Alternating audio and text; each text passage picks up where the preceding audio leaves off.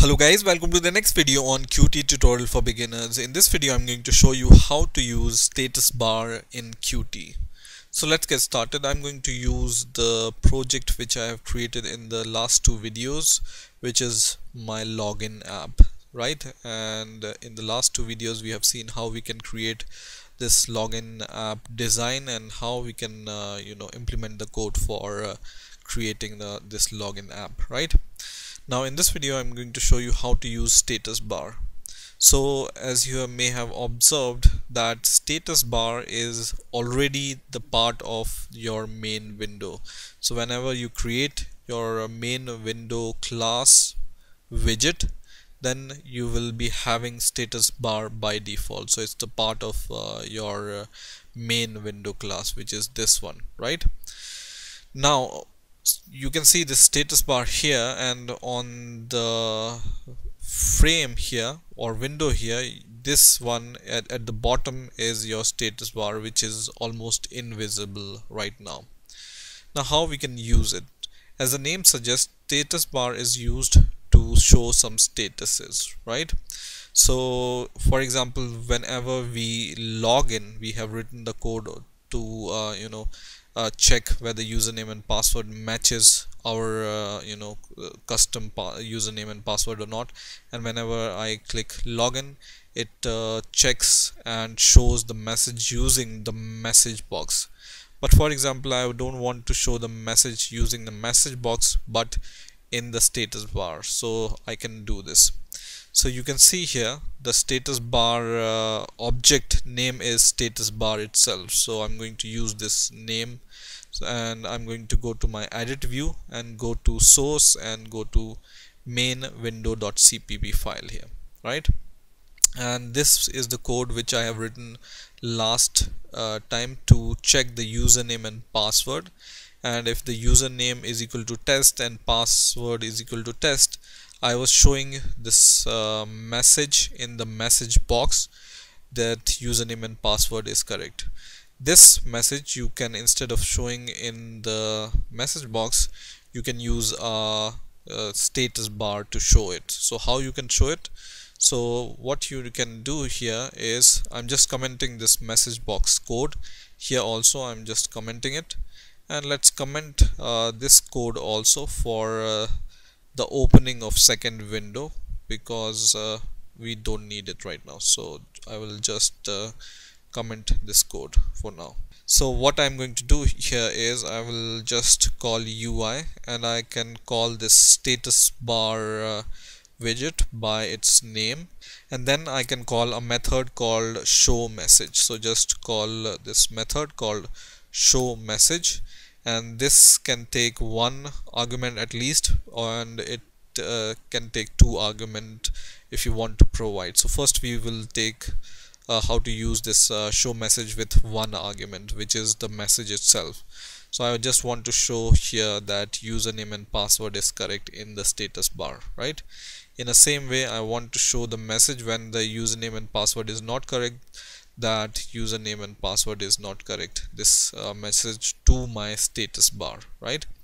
So I can just do something like this, and then I will run my code and see what happens when I give my username and password. So when I give username test and password test and click login, you can see it says username and password is correct in the bottom status bar. You can see here, right? When I give the wrong password, it will give me username and password is not correct, right? So this is how the basic functionality of status bar works. But in here, in the show message function, you can add this one more argument which takes the timeout. You can see by default it's set to 0, but you can give the timeout here, and it takes the timeout in milliseconds, right? So for example, you set 5000 here, this means 5 seconds, right? So let's add this timeout here and here also as a second argument of this function, and let's run it once again. So what it's going to do is, it's going to disappear this message. So let's give the test and test once again, and I'm going to just click login button, and you can observe after 5 seconds it will disappear. So just wait for 5 seconds and you can see the message is disappearing after 5 seconds, and this is what this timeout is doing. So it's waiting for 5 seconds and then it's clearing the status bar message. Once again you can wait for 5 seconds and then it will disappear. Okay, so you can see this, right? So this is how you can set the timeout on your status bar.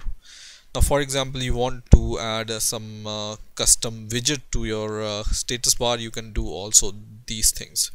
So what I can do is I can go to main-window.ui, and in here I can just drag a label here, not in the status bar but anywhere in the login window, main window, right? And for example I can just choose a progress bar here also. Okay, and I'm leaving the name of these text box or a label as label 3, and you can see the progress bar name is progress bar. Okay, so label 3 and progress bar. Now for example, I want to add these widgets to my status bar. What I can do is I can go to my code and go to main-window.cpp file, and in here I will go to the constructor, and once again I will call UI status bar, and then I will call a method called add permanent widget, and then you can give the name of your widget. So I want to add the text and the progress bar here, right? And it can take a second argument also, which is the stretch. We will see this a little bit later, but right now you can just add your label here. My label number is 3, right? And same you can do for the progress bar. So I can just use this add permanent widget for my progress bar. So just write ui.progressBar. Okay, and now whenever you run the program, you will be able to see this progress bar and text bar box in the status bar, right? So you can see this text box and progress bar is fitted at the right hand side of the progress bar. So whenever you use this function, which is add permanent widget, then it will add these progress bar and the text or any widget from the right hand side, right? And the normal message in the status bar comes on the left hand side. So whenever you click it, you see this normal message comes on the left hand sides, right? So these widget will be set from the right hand side. Okay, now whenever you give the stretch here, you can give the stretch 1 and 1, and then let's see what happens here. So when you give 1 and 1, then this text box is on the one end and the progress bar is on the other end, right? So the ratio of this stretch of this text box and the progress bar will be divided by 1 by 1.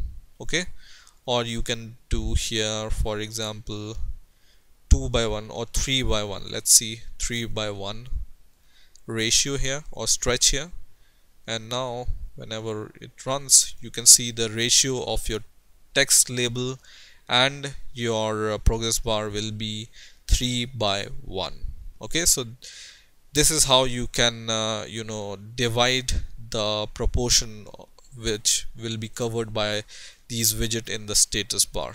Okay, so for now I'm going to just remove this ratio, but this is how your status bar works, right?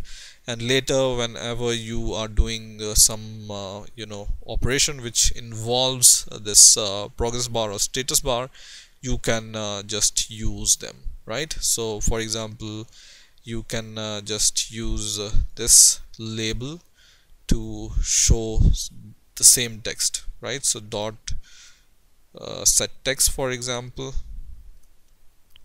and then you can just give the same message here. Okay, like this. And also in here also in the case of not valid username and password, and whenever you run the program it will show you the message also in the text box here also, right? So you can see two messages, one in the text box and other in the status bar. Okay, so I hope you have understood the basic concept of status bar, and I hope you have enjoyed this video. Please rate, comment, subscribe, and bye for now.